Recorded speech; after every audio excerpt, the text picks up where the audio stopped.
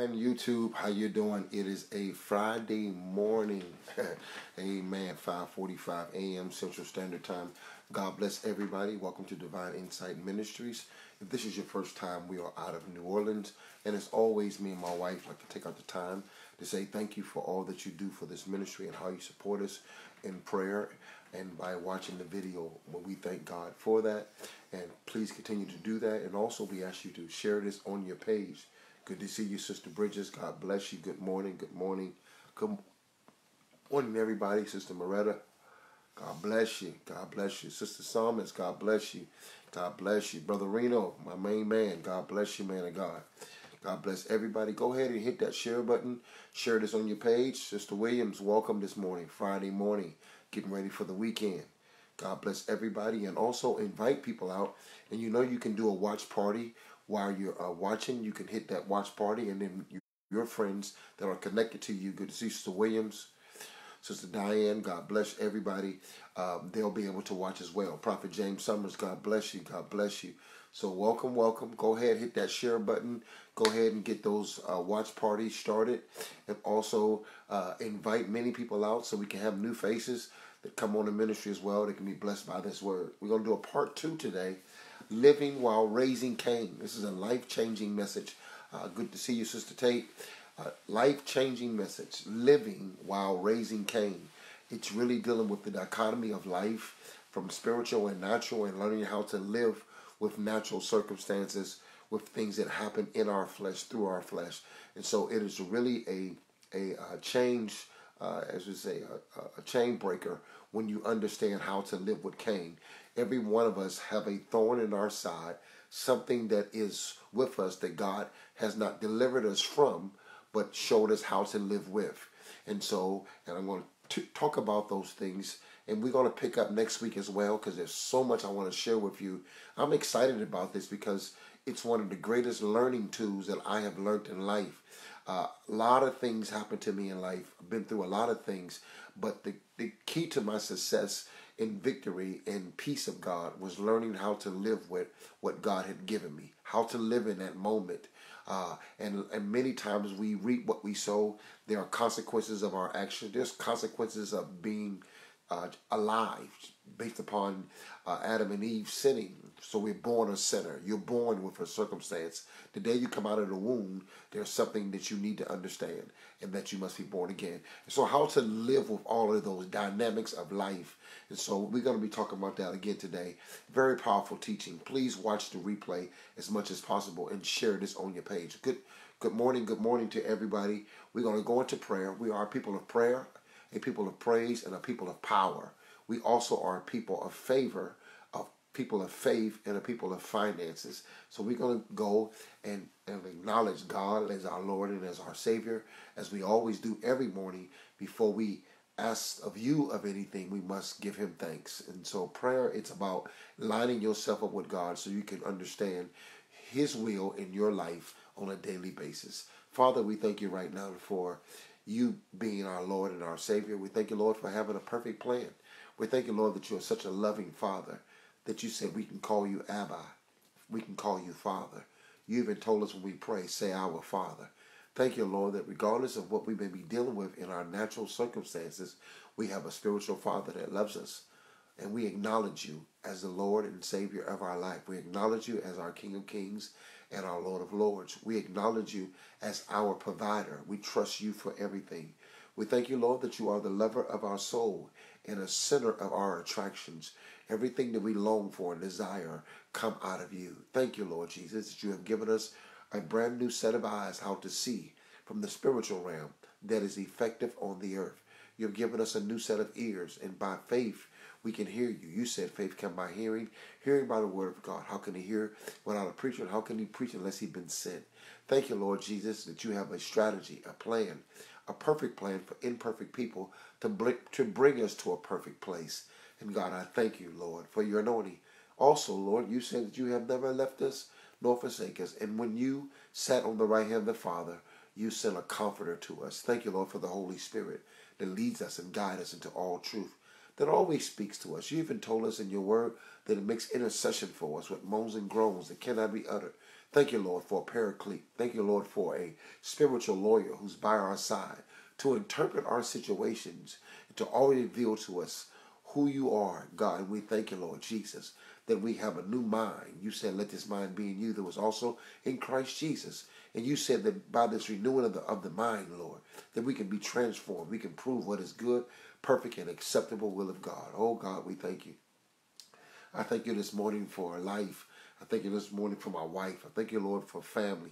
I thank you, Lord, for establishing steps in my life. And Lord, I thank you for these people who are listening on Facebook today, who are being blessed by your word, who have assigned themselves and been committed to the ministry. I thank you for my brothers and my sisters. I thank you, Lord Jesus, for fathers and mothers spiritually who have helped us on this road, down this line, walking this path. I thank you, Lord, for leadership, Lord. I thank you, Lord, for every situation that has helped build us to become stronger in you. God, we are mature enough now that we can thank you for the so-called good and bad. We can thank you for the ups and the downs. God, we can thank you for the journey, for you have been with us.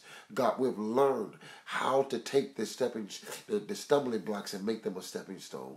And God, we thank you, Lord, that we have learned Romans 8:28, that all things work together for the good. And so, God, we bless you this morning just for being a kind Father. And God, we ask you to release to us today. You told us that we can ask, and if we ask, we shall receive. If we seek, we shall find. If we knock, the door shall be open. You told us, Lord, that if we ask of these things, you will give us, for you are much more than a natural Father who knows how to give what the Son asks. And God, we thank you, Lord. And so, God, we ask you for our daily bread today. Reveal to us, give us a revelation of today's matter, what we should be in today, how we should respond, what we should say, how we should move. Who are we designed to touch today? What life are we designed to bring about a change? Thank you, Lord Jesus, for this daily bread. Thank you, Lord, that this word will become a lamp unto our feet and a light unto our pathway. Oh, God, we bless you that no weapon formed against us shall prosper. But, God, we want to acknowledge our assignment. Lord, allow our anointing and grace to be fulfilled in our life today for this hour, that somebody's life may be touched. Lord, I thank you, Lord Jesus. Allow us to be a part of the visual of seeing someone give their life over to you. God, I am excited that today not only are you going to bless us and give us a design plan, but you're going to save a soul. Somebody's going to be snatched from the gate of hell today because they've met you, because they've been awakened to who you are. And God, we bless you for it, for the saving of the souls. Oh God, we thank you that someone is going to be free from freedom. Free from bondage. They're going to come out of every prison of their mind, prison of their spirit. That is going to be a greater step. God, I am convinced that your way works. I am convinced that your way is always proven by our lives, God. Oh God, we thank you, Lord, that we can stand like a David in the front of a Goliath, and we know that who we serve will give us victory. We fight not for it, but from it. Thank you, Lord, that we are victorious because of what you did over 2,000 years ago. We thank you, Lord, for the power of the cross, the power of the blood. We thank you, Lord, for the power of resurrection, that it can raise anything. Thank you, Lord, that you have taught us through the word that you can speak to a dead thing and it'll come forth. Oh God, we thank you that we have the power to lay hands on the sick and they shall recover. Oh God, we bless you, Lord, that every demonic activity that tries to come, we can trample it under our feet. We have been given authority against every unclean spirit. So God, we activate every gift that is in our lives today. We activate the mind, the willingness, the hunger, and the thirst for you. Give us more. Allow us to never be satisfied. We want to come to know you, God.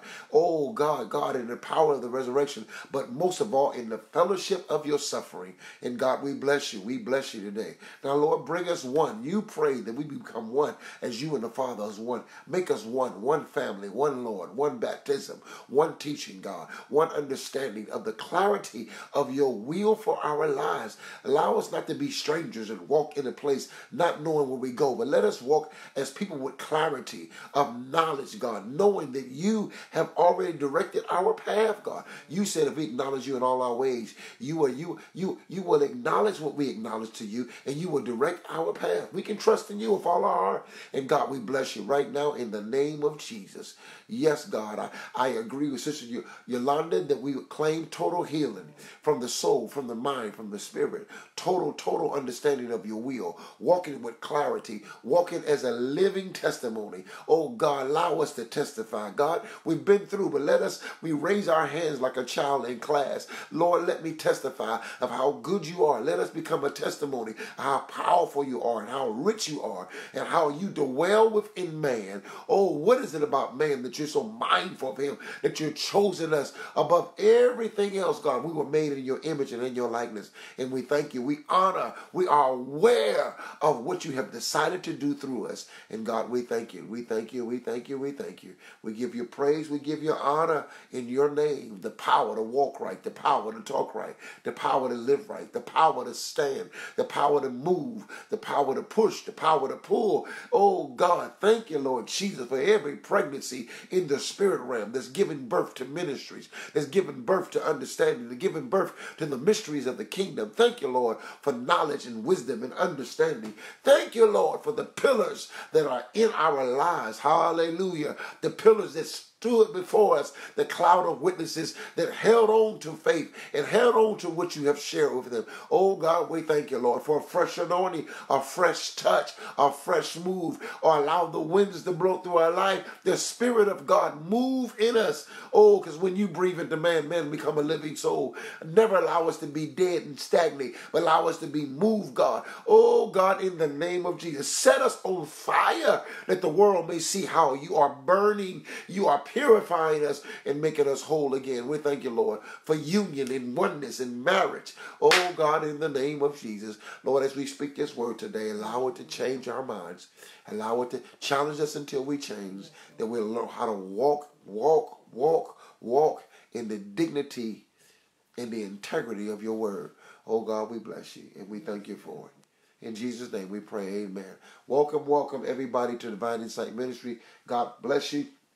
We're going to do a part 2 today on living while raising Cain. This is a life-changing message. So I would beseech you, as Paul would write, please share this on your page. Hit that share button now. Go ahead and get it out the way. And do a watch party, because the world need to hear what God is saying. God, there's a word for the world, for the nation. I'm called to the nation, not just the congregation, but I'm called to the nation. I need you to help me evangelize this world. And so please hit that share button and do a watch party so people can learn how to live while raising Cain. This message this week and next week will change your life forever. You'll know how to live with things that doesn't get better for you. Things that may give you a long time that are wrestling with you. I'm going to show you how to do it. Some consequences of your own decisions, how to live with them without letting, just because you're saved don't mean you don't reap what you sow. But just because you reap what you sow doesn't stop your destiny.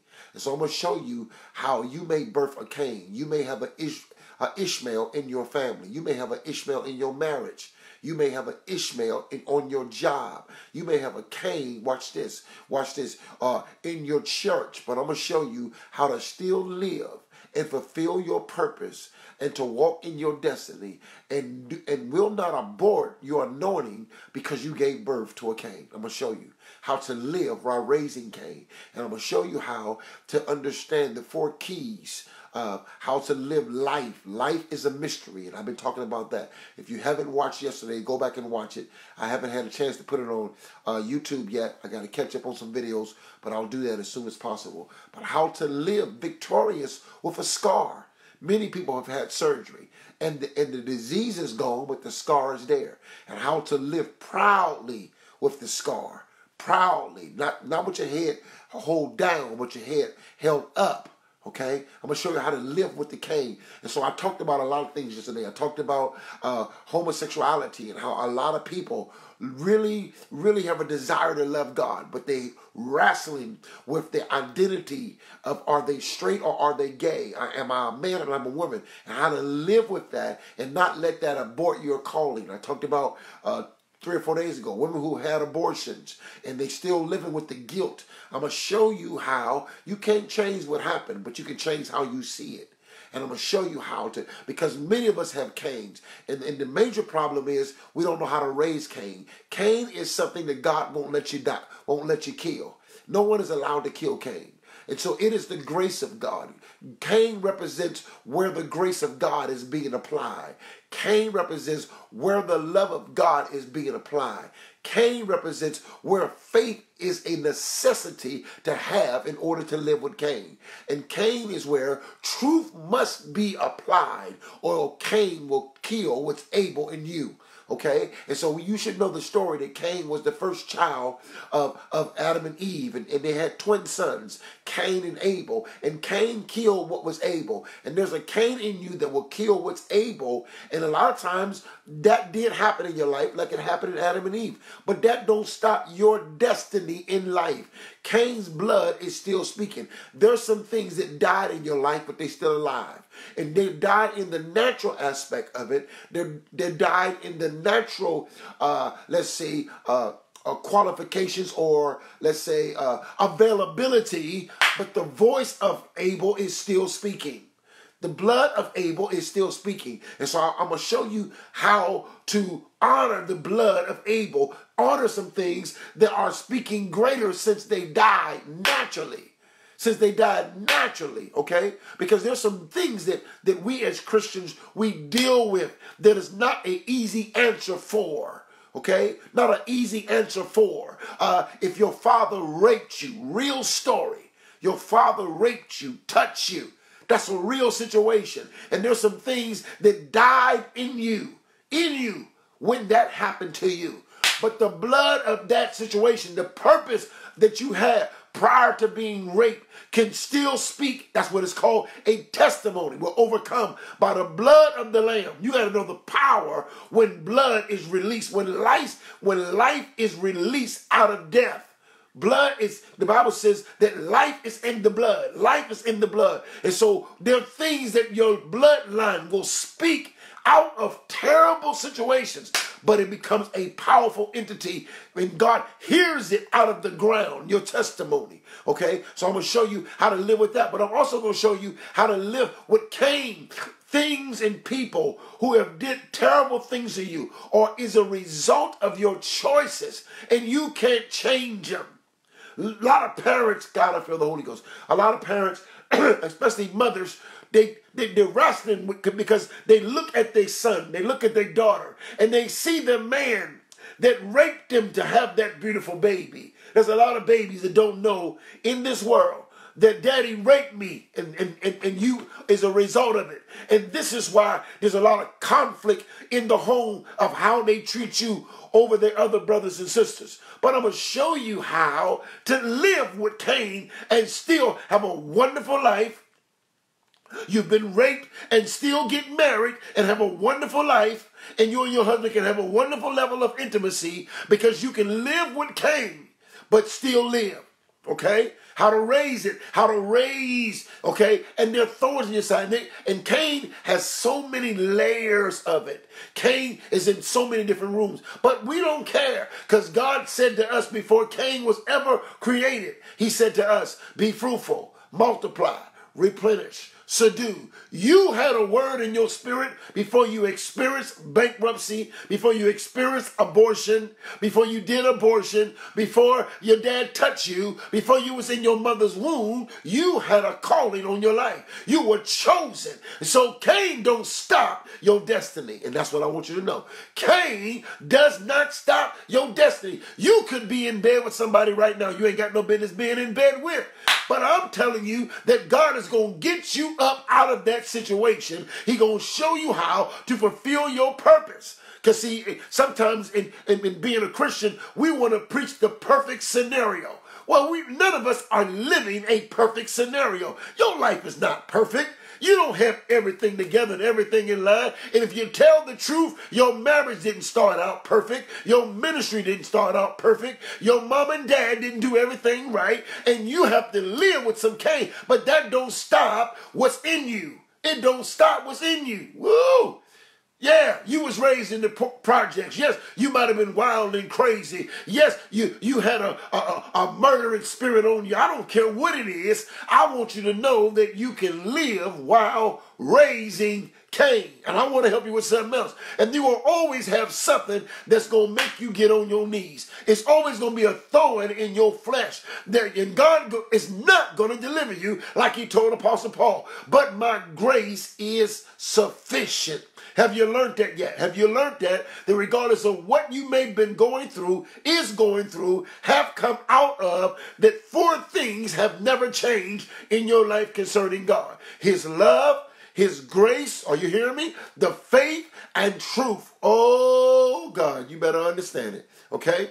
Very key. So, and I thank God it's Friday because I hear my voice about to go. So we're going to walk this out, okay? Point number 1. Go ahead, hit that share button. I feel like shouting already. I tell you, the greatest things I've ever experienced in life, that Cain don't stop my destiny. Oh, God.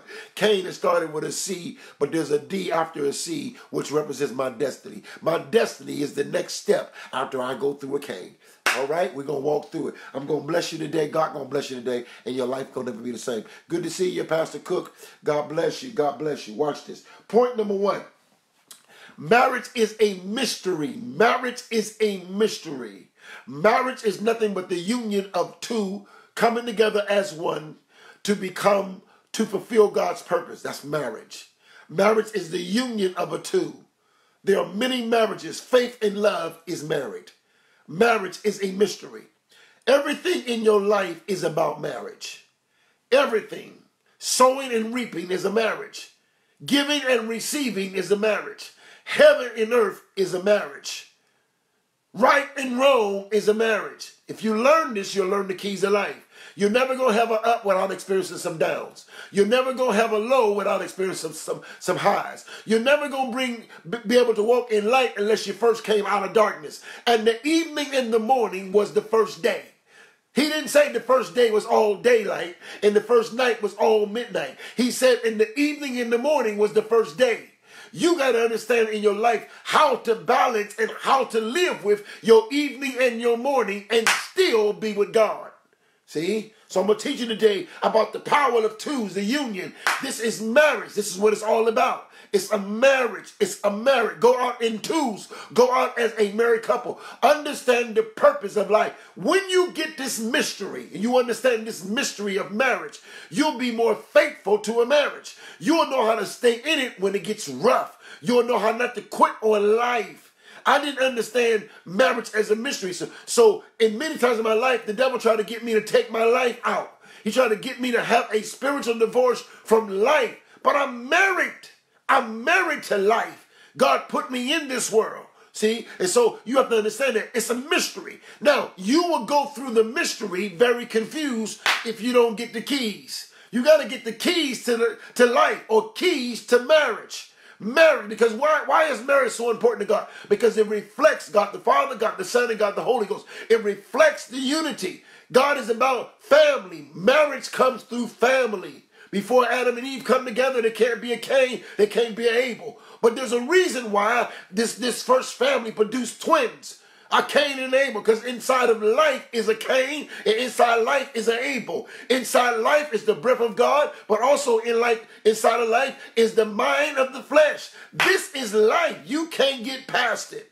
You can't get past it. I don't care how anointed you are, you're going to have to deal with it. And your church can be wonderful, but your house can be terrible. Your house can be wonderful, but your church can be terrible. Because you're going to have ups and downs, lows and highs, ins and out. You're going to have that. That's called life.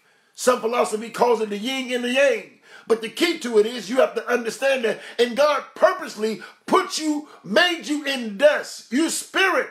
You made in the image and likeness of God, but when it came to your form, he used the dust of the ground. It was the marriage. Let us make man. He just wasn't talking to the union of himself. He also was talking to the dust. Let us make man in our image and in our likeness. And so it was prophetic that I'm going to put man in dust. And this is going to cause complications. And he tell him that. You're now like us, knowing good and evil. You're now like us. You have a knowledge of ups and downs. You're now like us. You are in the marriage and you will see the complications, right, of trials and tribulations. But don't forget that I told you from the spiritual place that you will have dominion. So it don't matter how much good you know or how much evil you know, you can still have dominion.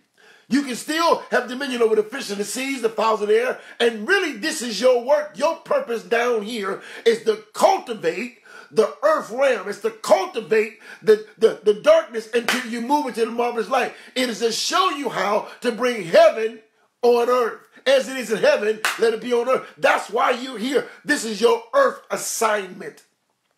Is to bring the marriage together, but show that divinity leads the house. Spiritual leads the house, okay? So marriage is a mystery, okay? And Paul talks about that. This is the mystery of the church. This is the mystery of the marriage. Mysteries, and you got to know mysteries. He spoke to the people who were not apostles. He spoke to them in parables, but he said, unto you, I speak unto you in mysteries. And you will never be able to have the peace of mind that passeth all understanding until you understand the mystery of this marriage. You are in a marriage. Whether you're single or whether you're married, you are in a marriage. You are in life. Point number 2. You must pray and embrace every day. And just put the last thing I'm going to say here, because the point is really this: keys to the mystery. You got to understand the keys to the mystery. That's point number 2, sweetheart. Keys to the mystery. Remember that. This is some of the stuff I talked about yesterday. Okay? And you're absolutely right, Morena. God, I thank God, because the people are growing. This is what Jesus represents. The marriage. God himself wrapped himself up. He said, prepare for me a body. That was the marriage. And he came down as Jesus, the Christ. Jesus, Christ is not his last name. Christ is his position to who he is in God. It is his anointing. It is the mindset. Christ has the mind. What's the mind? The mind of Christ. It's the crystals, the anointed one. That's the marriage. You got to know the keys to it. Jesus knew the keys to the mystery of marriage. This is how he was able to walk his life out and not ever submit to the flesh, because he understood the keys to the mystery. You got to understand the keys. You'll always be frustrated on any job you ever get in. You'll never be happy. And I don't care how many times you get married. I don't care how many boyfriends and girlfriends you have. You'll never be content in a relationship if you don't understand the keys to the mystery. You got to know the keys. The keys are, you'll never be able to deal with people. You'll never be able to work with people and maximize your potential. You'll never. Without these keys, you will always run into frustration. You'll always run into complications. You see what I'm saying? Because you don't understand the keys. You got to walk these keys out. And so first of all, you got to know, what's the purpose of keys? The purpose of keys is to unlock things. God has given us keys. This is, again, here's the marriage. Watch this. He said to Peter, who do you say that I am? He said, thou art the Christ. He said, flesh and blood did not reveal that to you. The mystery to marriage cannot be unlocked by flesh and blood. Knowledge cannot unlock the keys to marriage based upon mental understanding. It must be, and I'm kind of moving ahead of myself now, it must be by revelation. Revelation. Upon this rock, he said, flesh and blood has not revealed this, but my Father revealed. The word revelation, it comes from the unveiling, to pull back the curtain. Like on the movie, the TV show back in the day when I was growing up was called The Price is Right. And they would have things behind the curtain. And then Bob Barker would say, you're right. And then the curtain would come back and the car was always there. But now it is revealed what's behind the curtain. I think it's the Greek word Apollo something. It's spelled APOL. It's kind of complicated to pronounce. But it deals with how to reveal, the revealing of something that's behind the curtain. There are things in life. In order for you to raise Cain, you have to be, the keys to the mystery have to be revealed to you. Or you'll always be frustrated with Cain. Okay? You'll always be frustrated with Cain. You'll be mad. You'll feel like life is unfair because you're dealing with Cains. But when you understand the keys to unlock these mysteries, to learn how to live. See, this is why a lot of religions cannot embrace Christianity. They cannot embrace Christianity. You know why? Because how do I love my enemies? They can't unlock that. Man, I tell you, the people of God, you're speaking so much. Right.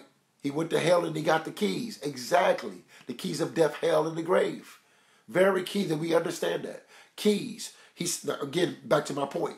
He said to Peter, upon this rock, upon this revelation, I will build my church. Who is the church? We are the church, the call out ones. So upon this revelation of who I am, you cannot be built up in God until you have a revelation of who he is.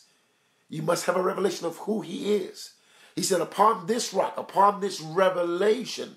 What revelation? That you are the Christ. He didn't say thou art Jesus. Jesus was his human name. It was his legal name on earth. But Peter didn't say thou art Jesus. There was a lot of Jesus. There was a lot of that. He says, but thou art the Christ. That's the revelation. The revelation is the mindset that you must have in order to walk out this life. I am doing what I'm doing in this earth. I am mastering this marriage because I have a mindset called Christ. Christ is the mindset. Thou art the Christ, the Son of the living God, living with Cain. Watch this. Jesus lived in the flesh but never submitted himself to the flesh. He lived in it, but he never submitted himself to it. That's the mystery. But he understood. But he said to him, watch this. Upon this rock, I will build my church. The responsibility of us being built is upon the mindset of Christ. Christ will do that. I will build my church. We trying to build churches that Christ says that's his responsibility. I will build my church. God is building me. God is building you. No man can build you. If God is not there, then you can't be built. What does it mean to a man? If you do this, it says a man who tries to build, his labor is in vain if he's not doing it God's way, because God is the builder of our souls. He says, but I'm giving you the keys to the kingdom, access to a king. What is kingdom? Kingdom is a mindset.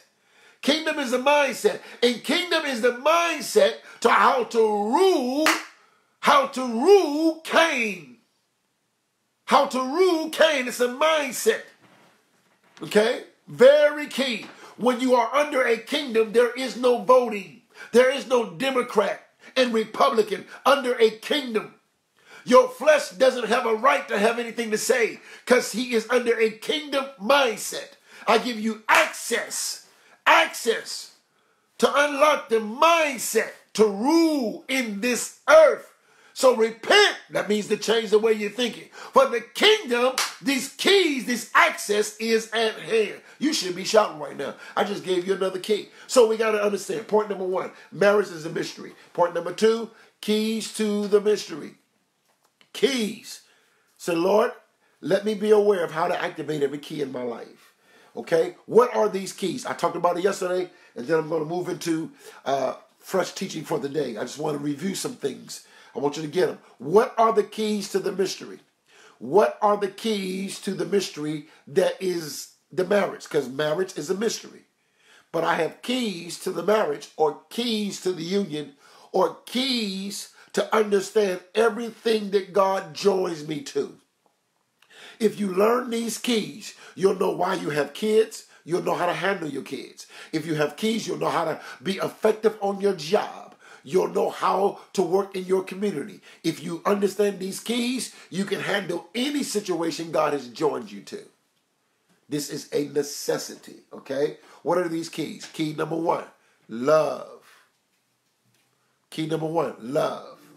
Key number two, grace. Key number three, faith. Key number four, truth. 4 keys.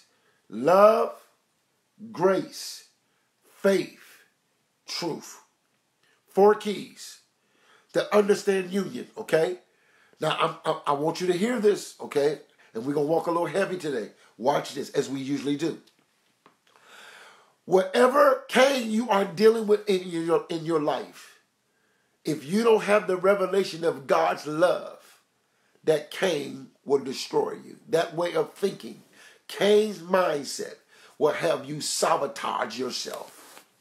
If you don't understand the love of God for your life, your Cain will change your gender in your mind. It will have you hating your family. It'll make you think you are worthless and you are nothing. The Cain mindset is enmity against who you are in the spirit. The carnal mindset, which is representative of Cain, of this flesh, it will destroy everything in your belief system that makes you really who you are in God. But when you have a revelation of God's love, then you understand that it don't matter how much Cain look like he's telling the truth, the love of God can restore me. The love of God can endure. It suffers all things that Cain brings. Love endures all things that Cain speaks about. Love hope of all things against the negative of Cain. So this key of love, many people that we know are dealing with a Cain in their life. And the problem with, you know why you have not been able to help your child that's struggling with their Cain? Or you have not been able to help your husband who's struggling with his Cain? Or you have not been able to help your wife who's struggling with their Cain? You know why? Because you don't have a real revelation of God's love.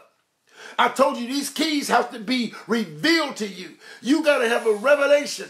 So we're losing people who are struggling with Cain. And everybody have a Cain. Your Cain may not be gay. Your Cain may not be a murderer. Your Cain may not be lying. But your Cain may be depression.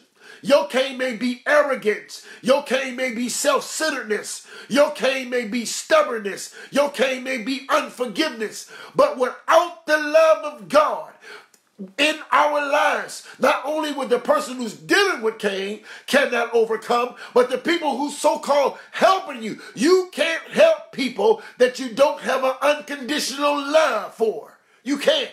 Because the Cain is too strong for ordinary love. The Cain, he's too powerful. His hate, only the love of God can handle the hate that Cain carried. And so I'm going to talk about it next week. What Cain, he carries a mindset of hate and jealousy. Okay? And so you got to love, because there are people that need the love of God from you, but they want to kill you because they're jealous of where you are in God. When you spend time with God, you provoke jealousy. And so you got to have the unconditional godly love in order to help people deal with the Cain, even yourself. If you don't love God and love yourself, your Cain will destroy you. But when you have a revelation of God's love for me, that even though I'm in a pig's pen, God loves me. I can be dirty, nasty. God loves me. I can be selfish, egotistical, all these things. God loves me. Oh my God, when I know the revelation of God's love, that love will wake me up to how Cain has diluted my thinking. See? But I got to have a revelation. That's the key. And so we're not helping people who have issues because you don't love the homosexuals. You don't love the lesbians. You don't love the murderers. You don't love the adulterers. You don't love these people. You don't love the rapists. And most of the times, you don't love yourself. Because if you can love yourself and be honest about how nasty and selfish and you got a Cain in you, then you can love the Cain in me until we know how to rule Cain. Because we can't kill him. You can't kill him, but you won't speak. Cain, you going to church. Cain, you going to prayer. You can't get rid of him. Every morning you wake up, don't never think you passed anything. You not past nothing. Only reason why you made it is because of the love of God. And you haven't made it, you're making it. Real salvation is continuously. We are being saved continually. It's the saving of the soul. It's the ing. But if you ever let up on Cain, if you lose the revelation of God's love, if you forget the revelation of God's love, Cain will show back up again. You got to have a deep revelation of God's love. And that love, why? Because it searches the riches of God. That love is deep, got to be rooted and grounded in love. And so we're trying to help people with their Cain, but we don't even have the revelation of what it's going to take. You got to lay your life down. You may lose your life fighting Cain, but I'd rather die in fighting for the dominion that God gave me than to live under the rulership of Cain. Woo! You got to have a revelation of God's love. For God so loved the world that he gave his only begotten son. Because I got to restore you, Adam. And I'm going to come down as the last Adam because I know that you've given birth to some things. And there's some things that we have decided by our own will. And you got to quit condemning yourself because Cain is your baby. Cain come from your decision. But that don't stop God's decision for you. Your decision don't change God's decision. Your decision won't get God to change his mind. He loves you. And most people don't have a real revelation of God's love. He said, if you make your bed in hell, Job, I'll come down and get you because I love you. What manner of love is this? And a man lay his life down. See, that's the first key. And I don't want to take too much time. I already did. The second key is grace. Grace.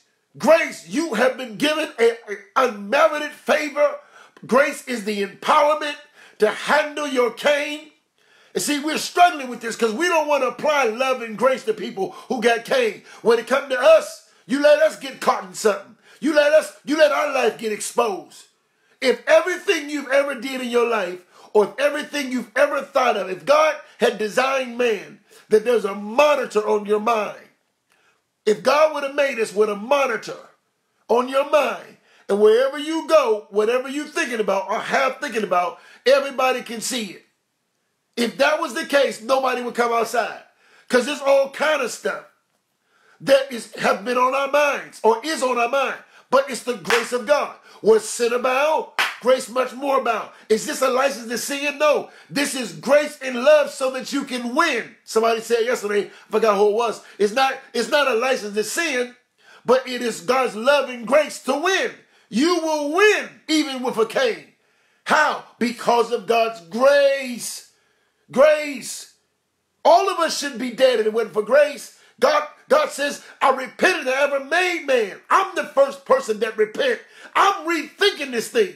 But Noah found grace in the eyes of God. You got to get close enough to God. Look him in his eyes. And he will tell you, if you look God in his eyes, when you are at your worst, if you look God in his eyes, you will see he's not saying it's over for you. You got to see grace when it look like it's over for me. I'm too bad. It's over for me. I messed up too many times. It's not, because grace is there to help you win. Did you give birth to a Cain? Yes. Did you sleep with a handmaid? Yes. Did you do these things? Yes. But is my destiny over? No. Why? Because you've been given grace, take off the G, for the race. You have been given grace for the race. And this is a key. This is a key to help me get back up again. I'm not turning over. Many times in my life, I say, I'm done. I messed up too much. I've gone too far. I'm just talking to you. Got too many soul ties. I've been broken. I've been wounded. I've been stabbed. All these things. And God said, I don't care what you've been through, Jenkins. I'm giving you grace to conquer this. I say, God, well, there's some things that are exposed. It don't matter what they know. It matters what I've already decided for you. See? So grace, faith. Faith is the access into the unseen. Faith gives us the ability to pull from a place that has never been touched and bring that into the place that we have been touched. It's the access into the heavenly realms. So without faith, it's impossible to please God. So faith is a key to handling. I got to have faith when it look like Cain is winning. When it look like Cain is destroying me. When Cain has killed some things that were able in me. I got to have faith that I can rise again. I have to have faith that I can come out of this dead situation. I got to have faith. Faith. See, some of you are in something right now. You say the marriage is over. The papers are signed. But you got to have faith. What did God say? They fired me. I lost the house. But do you still have faith? What are you still hearing? Because Cain wants you to think it's over, but your destinies are over. I don't care if it's dead. Show me where he lay. He's stink by now, Lord. He's been in the grave 4 days. Well, show me where he lay. I'm going to call his name. He going to hear me in a dead situation. Faith says that dead things can respond. Woo! See? Because that's a key. That's the key to the mystery. How do I be successful in this marriage, in this ministry, in my life, in my family? It's a mystery. But if I know the revelation of love, a revelation of grace, a revelation of faith. And then the last thing, the revelation of truth. Truth will set me free. Truth will set me free. I get a revelation. I know the truth. See, the devil can't beat me up no more about my dad because I know the truth. I know that everything my dad didn't do in my life, he wasn't supposed to do. I got the truth now. So I can live with it. He wasn't there for graduation. He wasn't there for this. He wasn't there for that. He wasn't there. I used to cry when I was talking about it. I played all over the world and my dad wasn't in the audience. I know the truth. God was building something. I can tell the story without crying anymore. I know the truth. I got to live with the memory, but the memory brings me to a place of God's goodness. It brings me to a place of truth. If memories are not taking you to a place of truth, then the devil is using them and you haven't learned how to raise your Cain. Because I can't change what happened. I can't change what happened, but I can change how I see it. If you change how you see things will change. Those are the 4 keys. Point number 3. That was all point number 2. Point number 2 was keys to the mystery, and I gave you those 4 keys. Love, grace, faith, and truth. Point number 3, understanding mysteries come by revelation. I've been talking about it. They come by revelation. You got to spend time with God. The more time you spend with God, the more God reveals to you. If you walk with God, he'll talk to you. If you walk with God, he'll talk to you. He's a talker, but you got to walk with him. Walk means how can 2 walk together unless they agree? You have to agree. Okay? So point number 3, understanding mysteries come by revelation. Understanding mysteries. Okay? So you see how they're connecting? Point number 1, marriage is a mystery. I left off, the last word was mysteries. Point number 1. Point number 2, God gives you keys to the mystery that marriage is. Marriage is a mystery, and that marriage has keys in it to the mystery. What are those 4 keys? Love, grace, faith, truth. Point number 3, the revelation of those, how to understand those ministries come through revelation. So understanding mysteries come by revelation. How do you understand the mystery? It will be revealed to you. Flesh and blood has not revealed it, but my Father, which is in heaven. No man cometh to the Father unless the Spirit draws him. What's the purpose of the Holy Ghost? It's to lead you and guide you into all truth. It's to bring revelation. The more you receive the Holy Ghost, the more revelation you have of God. Because he reveals. Okay? Very key. Revelation. Okay, that's point number 3. This is tied to point number 3. The purpose of revelation is to unite us directly to God. When you receive revelation, it directs you directly to God. It unites you directly to God. There is a uniting. Whenever there's revelation, the real reason people say, well, how did you get so much wisdom in revelation? I'm just talking. The real reason how I received, Robert Jenkins received so much revelation, you know where it came from? I just talked to God every day. I was so troubled as a kid. I was a troubled kid. Troubled. I mean trouble. When I say troubled, I mean trouble to the maximum of trouble that I could experience. But every day, I was 5 years old and I walked to school, to my elementary school. We walked in the days I was going to school. And I would pick up friends. I lived 113 West Dewey, Youngstown, Ohio. I lived at 113. My cousin lived at, I think, 119. His name was Calvin Thomas. They call him Smoke. He's still alive today in Youngstown. I would pick him up, walk 3 or 4 houses down, and then I'd pick up him. My mother would call his mother. Is he there yet? Yes, Calvin just walked out the door. Then we walk down to maybe 10 more houses and pick up another person at the corner. And then I walk around the corner and my best friend who I was raised up with, Charleston Glenn, living to this day, I would get him. My mother would call his mother and we would connect. We would do instead of car pulleys, we would do walk pulleys. And on the way walking, I would sing a song to God. I was so troubled.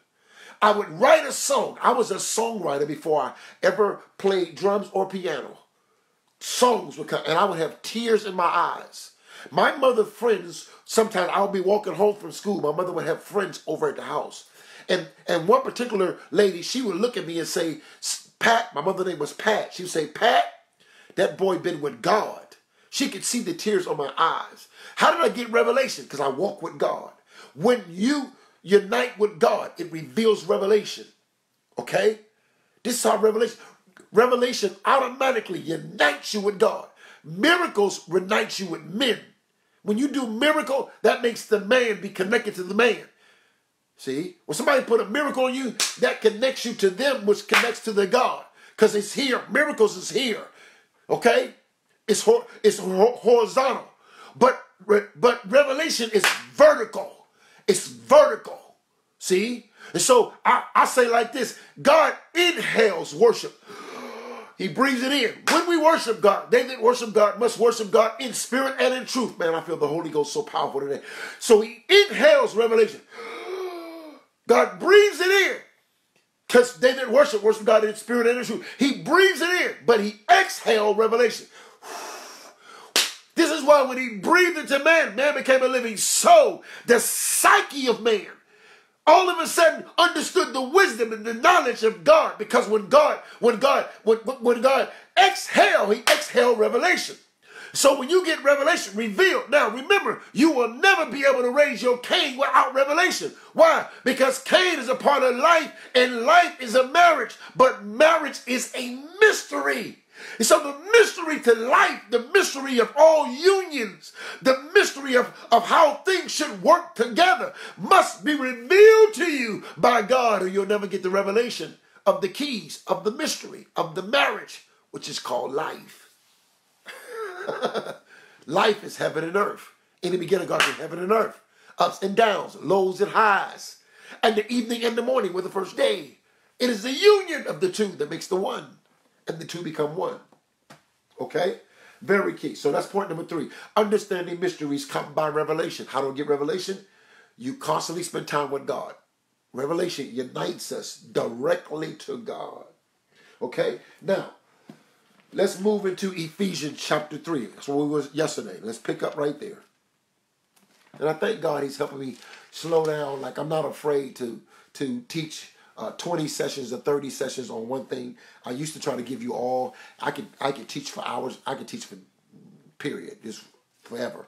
But I'm learned now just to be patient with God. So we're going to do this next week and maybe the following week until God tells me to stop. Ephesians chapter 3, and let's pick up at verse 8. Okay, verse 8. If you're just coming on, and you please, if you haven't hit that share button yet, please share this on your page. Go ahead and do a watch party. Allow the people who's connected to you to be blessed. Okay? Ephesians chapter 3, verse 8. And I'm going to deal with some points here. I want you to get this. He says, unto me, who am less than the least of all the saints. This is Apostle Paul writing to the church at Ephesus. But he's saying, watch what he says, unto me, who is least than the less than all the saints. You got to realize that the grace is applied to you. Grace is given. Every man is given a measure of faith. Every one of these keys you have experienced at the time you've been born. The love of God. You are here because of God's love. You are here because of God's grace. You are here by faith, whether you know it or not. And truth is what released you. Okay? Paul says here, even though he considered himself to be least among all the people, he says, I'm least. Watch this. Unto me, who am least in the least, who are less than the least of all the saints, is this grace given. You got to understand that God has given you keys. God has given you the understanding of how to live your life, even when you think you are the lowest. Even when it looked like you said, I can't sing, I'm not a preacher, I'm not a teacher, I don't really know how to worship God that well, I don't play any sports, I don't play any musical instruments. Even when you think you are the least of all the saints, I don't even know what gift I am in the body of Christ. I don't even know what my purpose is. Even when you think you are the least, God has given you, watch this, keys to unlock the complication of your mystery of your own life. He said, I'm less than the least of all the saints, but a mystery was given to me. You got to start understanding that the mystery to your life, God has given you the keys to unlock, the grace to unlock it. Paul understood it. Now he's talking about the dispensation of grace. But everybody has a mystery within themselves. I'm giving you something so powerful today. When you unlock the mystery to how to solve your own oneness with God, you'll be able to use those keys to help other people. The keys that unlock you is also the keys that unlock your brother. This is called atonement. We are one. I am my brother's keeper. And so when I can help me overcome my issues, that's the same thing to help you overcome your issue. You can't help nobody until you help yourself. And so you got to understand what you carry and quit thinking everybody else's life is so complicated when yours is complicated. But it doesn't matter because God has given you keys to the mystery. And the mystery is to show you how to free yourself. And when you can free yourself, watch this, then you can help free other people. This is what it's all about. Why do I have issues in my life? So that you can relate to the issues in your brother. So you can relate to the issues of your sisters. Don't think you going through something that your sister ain't going through, that your brother ain't went through. When you say, how do I deal with this sexuality in my life? I love God, but at night I get so lonely. When you understand how to defeat loneliness in your own life, then you can help the next man defeat loneliness in his, because it's the key that unlocks it. But it starts at the house of Israel. It starts at the home. And when you can pastor your own members, how you going to pastor members of the church when you can't pastor your fingers? You can't pastor your own eyes. Your lesson, you can't pastor your own ears. You can't pastor your own tongue. But when you know how to pastor your own tongue and your own eyes and your own ears, when you know how to pastor your own body, you know how to be circumcised from your flesh, not sanctified waist up, but sanctified waist down, then you can help somebody else with their sexuality. But you got to know that the keys to your complication starts within you. And if you don't look within you to see the keys in you, you'll never see the keys that's in other people. So you can't appreciate your brother because you can't appreciate you. The keys that unlock your value is in you. And when you can value this dust that has treasures, when you can say I was nasty, selfish, but I'm blessed and highly favored because I got the mysteries of my life, and I don't care how low I think of myself, I know I have the keys to tell me that I am higher than what I think. I got to get to the mysteries. So Paul starts out with the complication. I am less of the least of all the saints. But even though that's how I feel about myself in the spirit of humility, I know one thing, God still gave me a mystery. I got a mystery. I got a mystery. And not only that, I may see myself as less among the least, but I got something that you don't have. I got keys to something. You're holding a mystery. And when you overcome what you've been through, please come by my house and show me how to do it. When I was young in the ministry, and I would be at churches and people would testify how I ain't had sex for 5 years and I'm single and I love God and I thank God for keeping me. I used to hear those testimonies, and as soon as I got off the pulpit, I would go to him, hey, tell me how you did that, because I'm still struggling with mine. I love God too. How did you go 5 years without having sex? Can you please tell me how you did it? Because I don't have that testimony right now. See, I wanted to know the keys. Because we love to talk and testify, and we need it. But don't be telling me a lie. I want to know how'd you overcome. Because I'm sweating at night. I'm calling people I shouldn't be calling. Come on, I want to know. People say, I've been delivered from pornography. Well, tell me the mystery of how do you be by yourself at night, access to the telephone, access to all the iPhone 10, and you still don't watch the pornography. Please tell me, because it's a mystery. It's a mystery, but the keys is in you. When you gonna share how you overcame? Well, I'm not materialistic. Show me how you got more money than you need in the bank and you still don't buy what you want, but you buy what you need. Can you please talk to me? Because we love to get up and tell stuff, but I want to know how you do it. What key did you use to unlock it? Because you got people sweating and marrying the wrong people. You got people fornicating on the slide. How did you overcome what you able? I know it's a mystery because many people, there's a whole lot of saints, love God, but keep messing messing up. They love God, but they keep lying. How did you stop lying? Was you really a real liar? Because I was a liar for real. Oh, how did you overcome depression? Because I'm depressed all the time. We got to have somebody unsolve the mysteries that is in their lives so they can reveal the keys to the next man. Let me tell you what to do when sex knocks at your door. What do you do when you know you can get away with this and you can make a lot of money? What do you do? How do you do the right thing when the wrong thing is easier? How do you stand tall when the beautiful woman, people say, well, I ain't been with nobody for years. Let's talk. Have you not been with nobody for years because didn't nobody want you?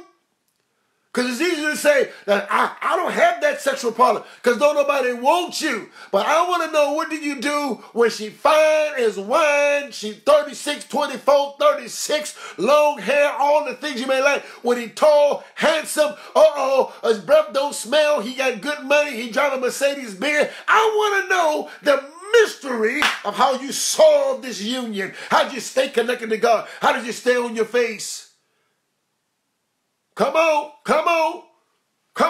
because there's a Cain in my life. Cain of lust, a Cain of depression, a Cain of insecurity. There's a Cain. How do you feel good about yourself when you don't have beautiful skin? When you got one eye like Leah in the Bible, how did you feel good about yourself?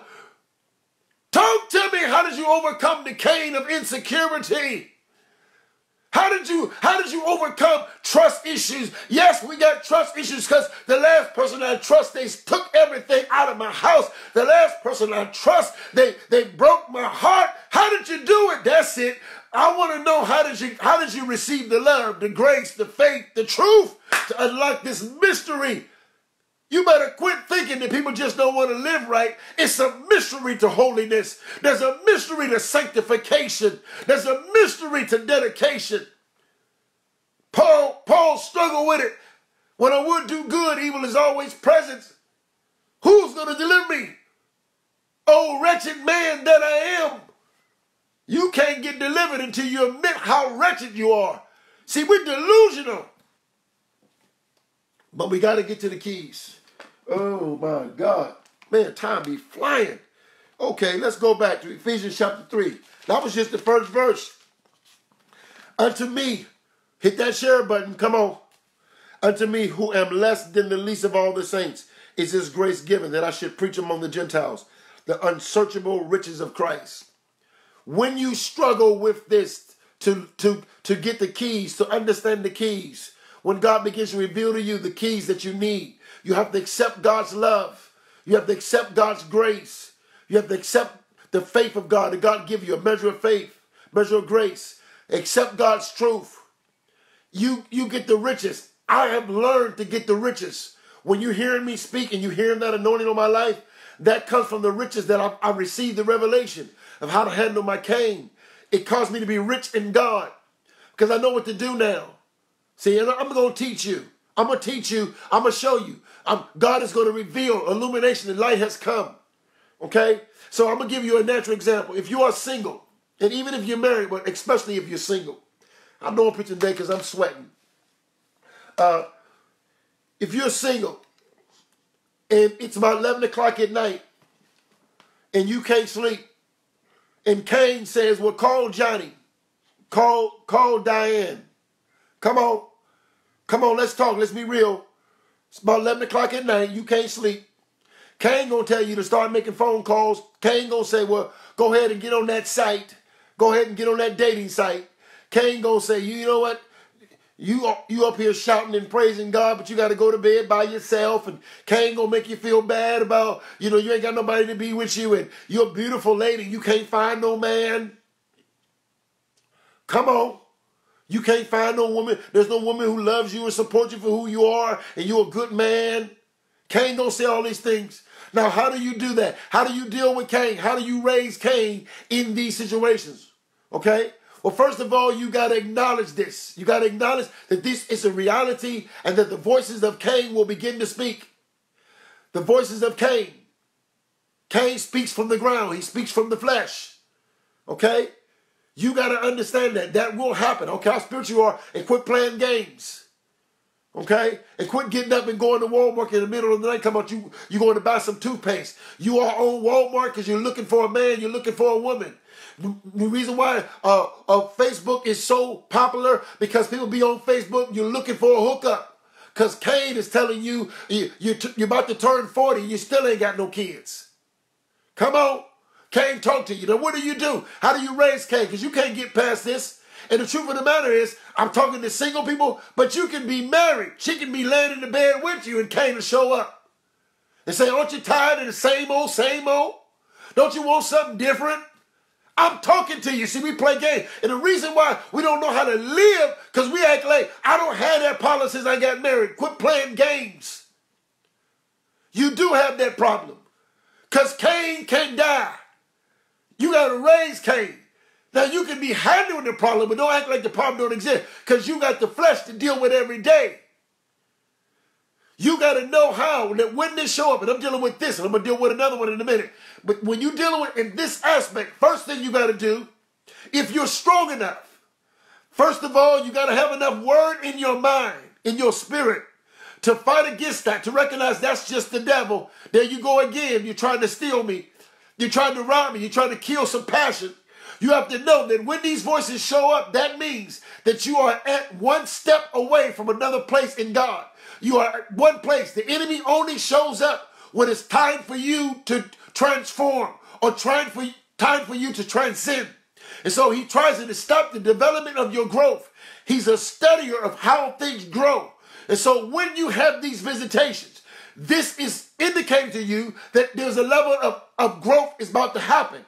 In order for something to grow, it has to leave, watch this, it has to rise higher than where it was. So the enemy sends these things, but he doesn't send them from external, he releases them from internal. The devil has an internal position in your life. He has an internal position. And his position internally is from your flesh. That's why most of the time the enemy is not necessarily the devil. The enemy is in me. In me is the enemy. Because in my flesh dwells no good thing. I live in this flesh, but there's nothing good about this flesh. Okay? I got to be able to recognize that this is not good. It's bringing me against the will of God. I got to know what to do. First of all, I got to know that just because because you can't stop thoughts from coming. You only can determine how long they stay. Write that down. You cannot stop thoughts from coming, but you only can determine how long they stay. You got to cast these things down. Okay? Right? Very key. Very key. And so when you do that, you got to say, that's the trick of the enemy.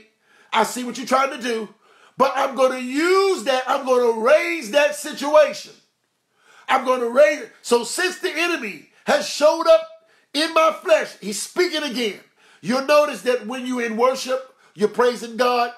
All depends on how you can go into worship. You may not have these visitations. A lot of times, the flesh speaks when it's bored.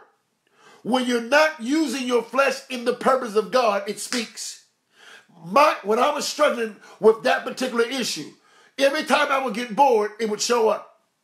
I could be praising God, I can be teaching, I can be playing the drums, but if I ever get quiet to myself, that sexuality out of my flesh would rise up.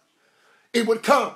You did good all day, but it wasn't until at night, you sat down to relax, and here come a thought about pornography. I'm teaching today, because I'm not going to teach this in theoretical form and not show you how to apply it, because you got preachers dealing with pornography, dealing with sexuality, dealing with lust, dealing with depression.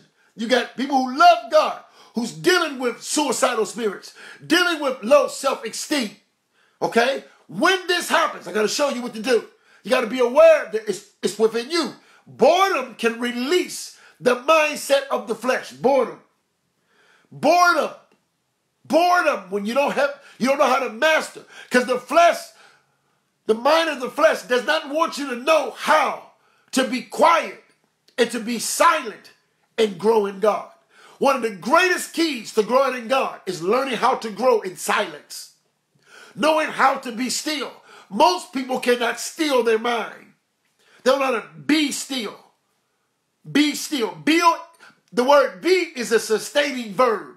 Be, B-E. It is a sustaining verb. So when you tell your son, be quiet, he's crying. You telling him, be quiet. That is a sustaining verb. It is an action that is sustaining. Be, stating verb. Verb shows action. It is a sustaining verb. So God wants us to be still. Most of the time, the flesh robs you out of those moments of learning how to be still. It's keys in being still. That's why I said be still and see the salvation of the Lord. If you can be still, you can see that salvation. You can see that you're not stuck. You can see the devil not going to win. You can see that I'm not an adulteress. I'm not a fornicator. But you got to know how to be still. The enemy uses things of Cain to rob you.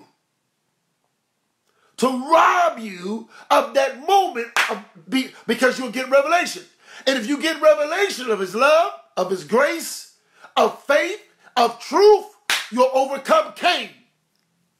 Okay? Real talk. I see you, Brother Mike. Okay? So, and you know, it's without a fight. And the fight is mental. It's in the battle. It's in the mind. You got to say this in the mind. Okay? So I'm making you aware of Cain when it comes to sexuality. Boredom. Watch this. He wants to steal the moment of quietness. Also, he doesn't want the word of God to be able to take a seat. Who wins in your life determines about what sits down in your life. If the word sits in your life, if it sit, it'll take a stand. If the word sit, it'll take a stand. We sit in heavenly places. You got to know how to sit in order to take a stand. The word will stand up once it's sitting down.